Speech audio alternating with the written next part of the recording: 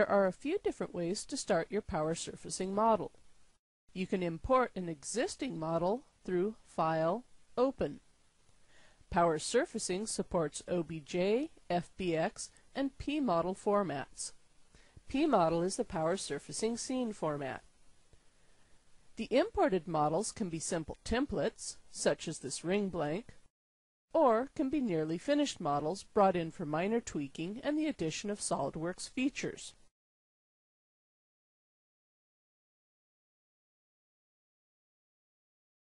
Power surfacing also provides you with several primitive objects as starting points.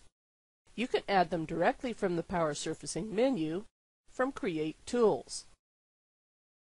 Or you can add them to an existing part file through the Creation drop-down on the power surfacing toolbar.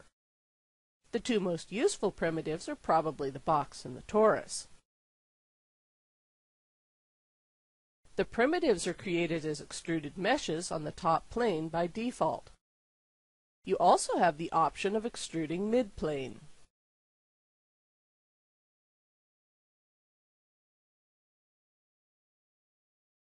You can select a different creation plane from the viewport's feature tree, including custom reference planes. And you can even set a rotation offset.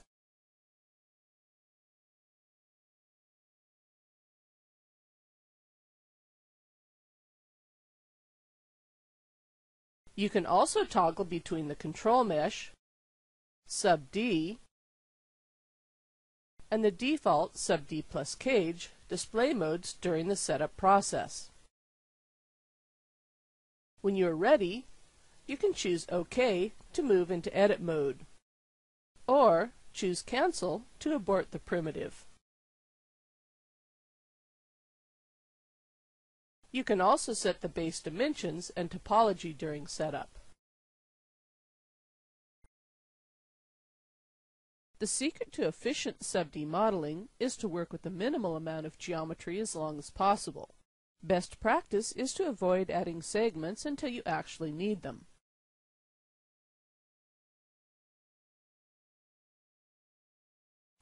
A third way to start your sub-D is with the sketch. This allows you to start with a predefined location and orientation.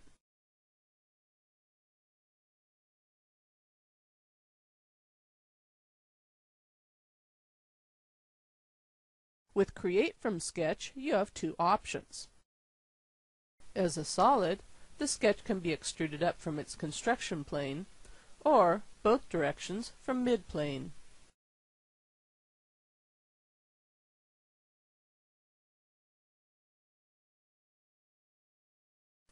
For solids, sketches over 4 sides will use only the bounding box, so keep it simple.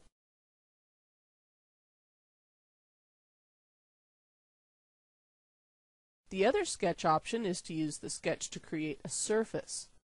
This more advanced option will allow for more than 4 sides, but may require you to manually retopologize the resulting surface.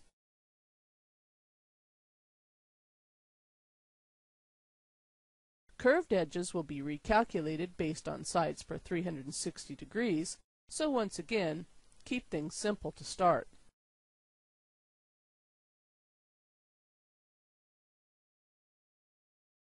Whatever method you use to start your sub-D, you are defining the control mesh that is used to create the subdivided model. Defining dimensions, location, and orientation is only a starting point. That being said, I'm going to begin with the cube primitive. When I'm happy with its parameters, I'll click OK and go into edit mode. The newly created sub-D model appears with its control mesh displayed as a cage. If you are new to sub-D modeling, the most important concept to understand is that sub-Ds subdivide planar faces to create rounded surfaces, and the most desirable face is a quad. Let's investigate this further by taking a moment to look at the other viewing options. In the Command panel, in the Viewing section, try selecting each of the 3 display options. With Control, the control mesh shows the base object or control mesh that is used to create the sub-D model. Sub-D stands for subdivision surface. The The sub-D display mode shows the subdivided model along with the control mesh's edges and their new locations. The default display, sub-D plus cage, gives you the best of both while the model is still very simple.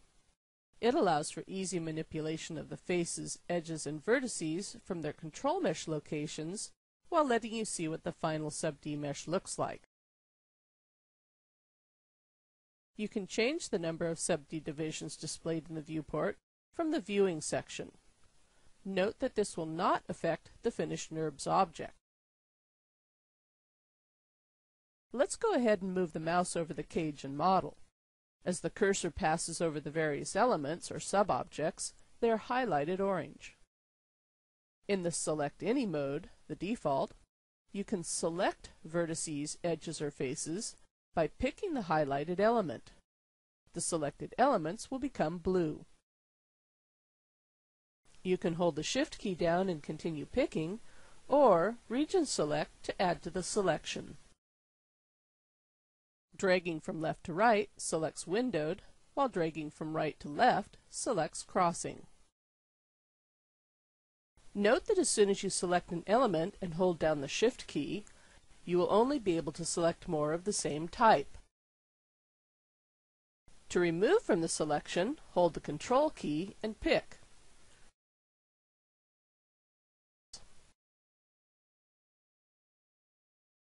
Releasing the Shift or Control keys returns to the Select Any mode. To restrict selection to a specific sub-object, you can choose its mode from the Selection utility in the Command panel or from the right-click menu. The right-click menu has several of the most commonly used tools and commands on it. It can also be accessed with the S key. The two most common means of editing the sub-D are extruding and creating new edge loops. Power Surfacing has several tools to help you edit your sub-D. Let's start with the Extrude tool. Select a face on the mesh. Choose Extrude from the right-click menu or from the toolbar. The face is extruded out, and the extrude parameters are shown in the Command Options rollout over in the Command panel. You will also notice that the context-sensitive gizmo has changed to reflect the new options. With Extrude, you can adjust the extrude distance with the Distance gizmo, scale the extruded face with the purple Expand gizmo, and rotate the face with the green Rotation Angle gizmo. You can also increase the number of segments with the red Increment gizmo. To use it, click and drag up and down in the viewport, regardless of its orientation. You will see these specialty gizmos in several of the other editing tools. To complete the command, right-click, press the familiar green OK checkmark, or press the Escape key. The Transform gizmo, or triad, reappears. If you change your mind, simply press the Undo button, or Ctrl+Z. Besides the usual constraints using the X, Y, and Z axes, the Power Surfacing triad allows you to move and scale on two axes at the same time. The fan-shaped marker lets you move in two directions, and the diamond-shaped marker allows you to perform non-uniform scales along two axes.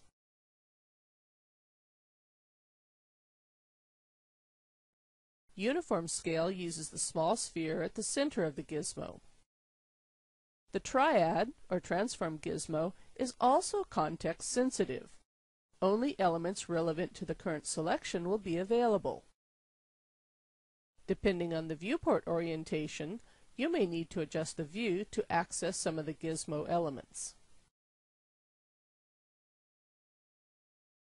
For many of the sub-D modeling tools, you will need to select edges in rings or loops before performing the action. One of the most common selections is an edge ring. You can switch to edge ring selection mode in the Command Manager or through the right-click menu. Or, if you are still in Select Any mode, you can double-click near the center of an edge to select an edge ring. In Select Any, or Edge Selection mode, double-clicking in the center of an edge selects an edge ring, while double-clicking near a vertex selects an edge loop. With faces, the edge you select nearest determines which direction a face loop will be selected. Let's try another of the most commonly used tools, insert loops.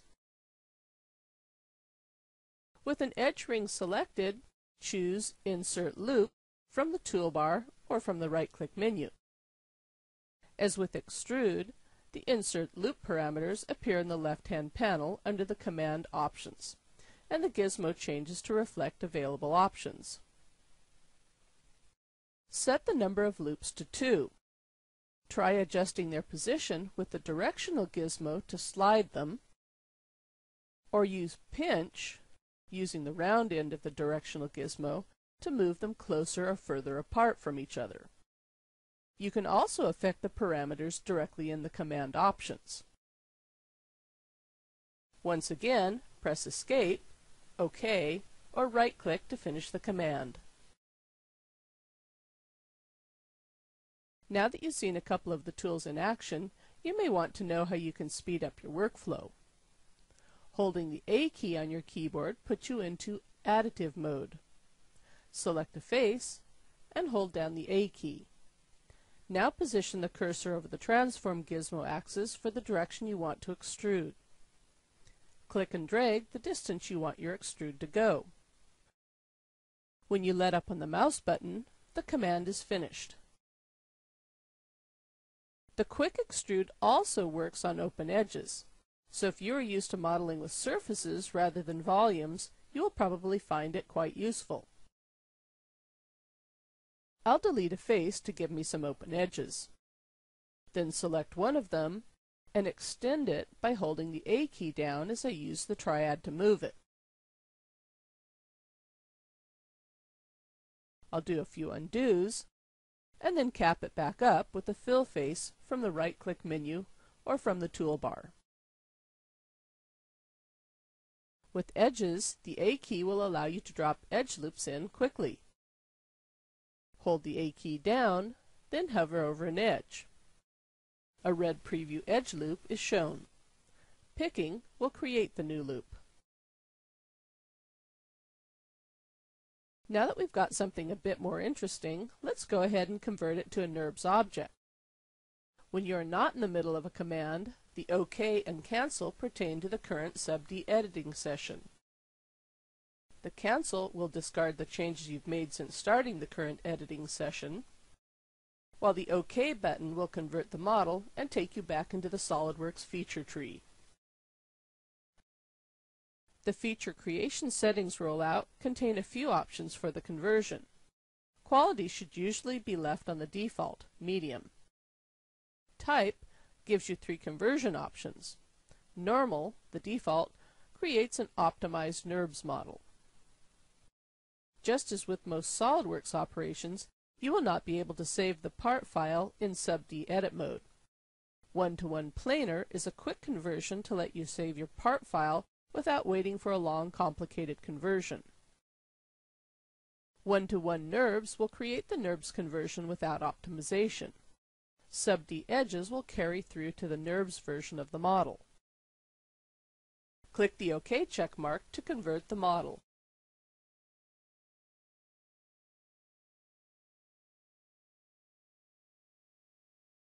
Let's add a simple feature. Select a plane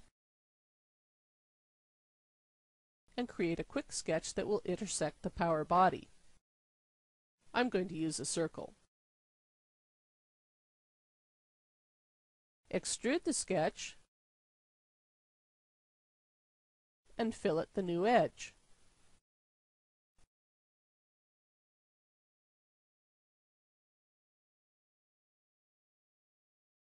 To return to edit the sub-D version of the object, select a surface or select the power body in the feature tree. Click and choose Edit Feature. Adjust the model and convert again.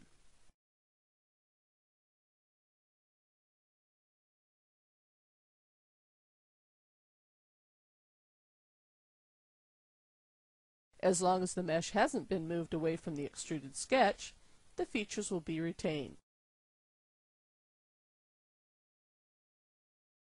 Now let's try something that involves the power surfacing object directly. Select the power body and return to Edit Sub D. Select a face on the top or side, and from the right-click menu, select Hard Edge. The face now has a hard edge, but more importantly, because it was already planar, and we can see that in the control mesh, the combination will allow us to reference it. Convert again.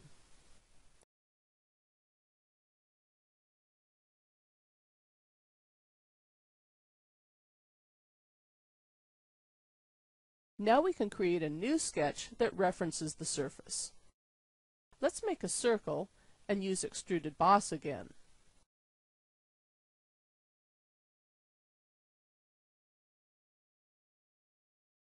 Now go back into edit mode, select the face again, and move it slightly and maybe rotate it a bit. And convert.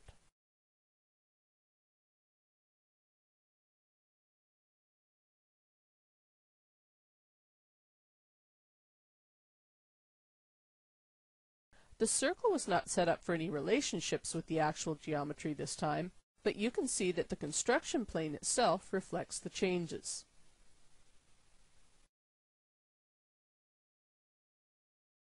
Minor adjustments to the sub-D should leave your feature tree intact, allowing for quick and easy design variations or adjustments.